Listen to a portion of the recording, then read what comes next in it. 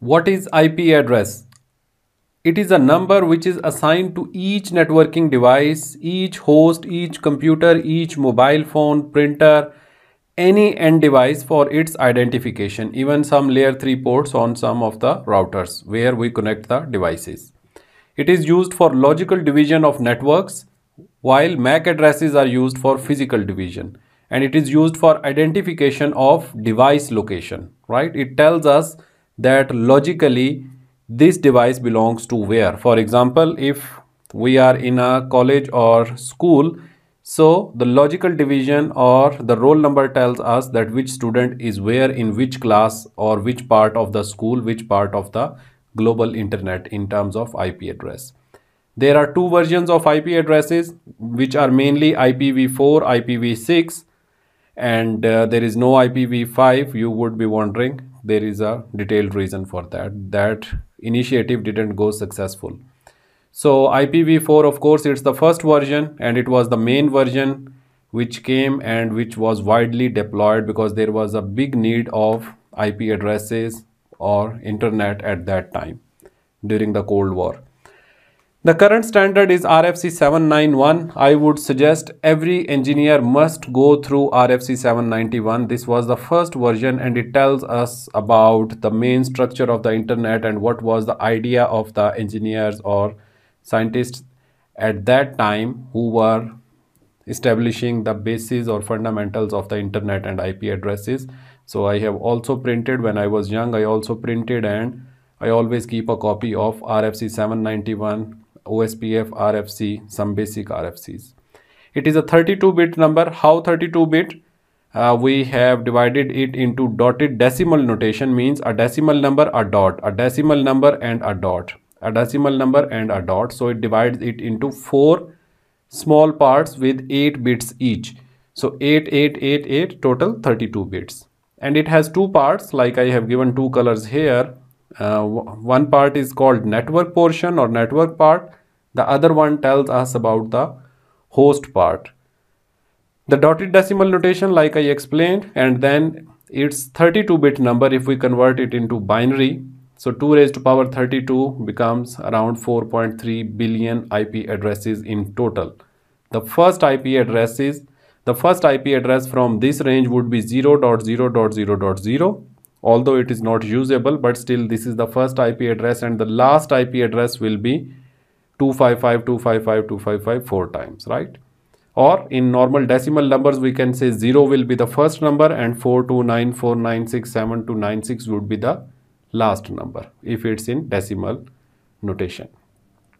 Then, like I said, there are 2 versions of IP addresses. One is IPv4, which is widely deployed and it is accepted as well on almost all devices everywhere in the world. And slowly, because these were finishing, now slowly we are transitioning towards IPv6 because IPv4 are finishing. Although the number looks very big, 2 raised to power 32, 4.3 billion, but still that number is finishing slowly because in future we are expecting that even our home television will be smart.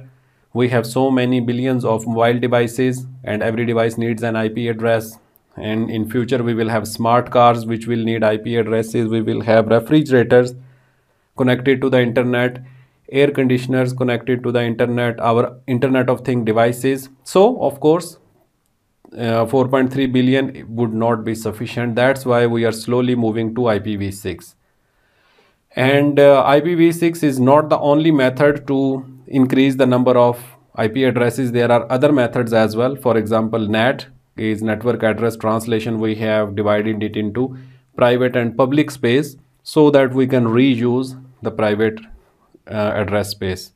That's why you might have seen that usually in our offices, at our homes, the IP address which is given to our computer always starts from 192.168 or from 10 dot something. 192.168 is more common. So which means my local IP address means my private IP address and your private IP address or someone else private IP address can be same, but our public IP address will always be different. It's a detailed different discussion which I have already explained in our NAT discussion, and there was a practical lab as well which we went through. So IPv4, it looks like this one. 4 dotted decimal notation, and IPv6 is in hexadecimal notation, and it came in 1995, and it's 128-bit number. So this one is promising that of course it is not going to finish ever.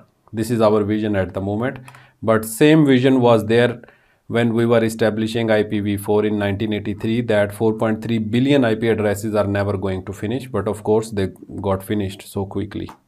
You can go to global routing table, the BGP table, and you can see that there are address spaces which are finishing for IPv4.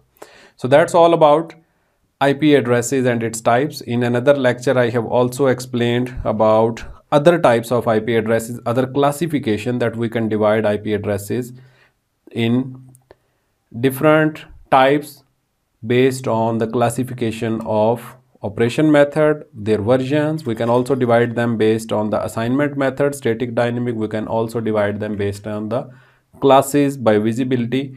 So 5 different classification, different methods of just classifying them, so which we will discuss. We have already discussed in another one. So this is all about IP address. I hope it was informative. If you have any question, you guys can write in the comment section. I'll be happy to make another video or answer your questions. Thank you for watching.